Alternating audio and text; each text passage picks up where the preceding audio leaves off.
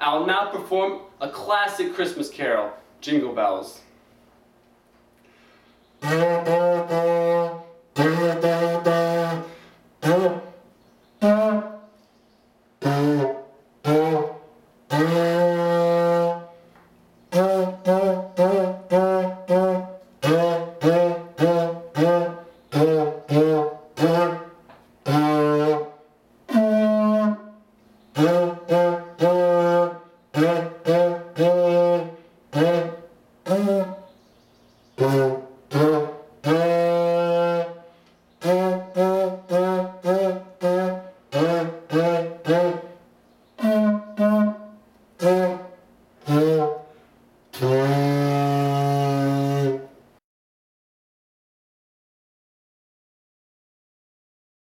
G scale.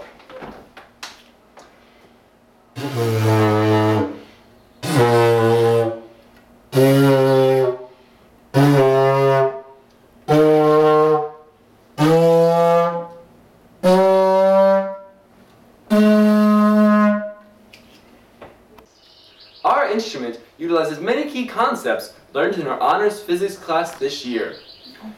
First off, we used a metronome/tuner to determine the frequency that our tubes played. They are surprisingly close to the accepted frequencies from the scientific and musical communities. Up next, we calculate the wavelength of our instrument. We found the speed of sound in 72-degree Fahrenheit air to be 344 meters per second. We use the formula wavelength equals velocity over frequency to calculate the wavelength of all of our notes. We will now discuss some of the fundamental concepts behind what makes our instrument make music. The pitch of our instrument is determined by the length of each tube. The shorter the tube, the shorter the wavelength, and the higher the frequency and pitch. The longer the tube, the longer the wavelength, and the lower the frequency and the pitch is. The fundamental frequency of our instrument is the lowest frequency at which each individual tube will vibrate. The natural frequency of each tube is caused by the resonance within each tube. The resonance is caused by the physical features of the tube, which make it vibrate in certain ways.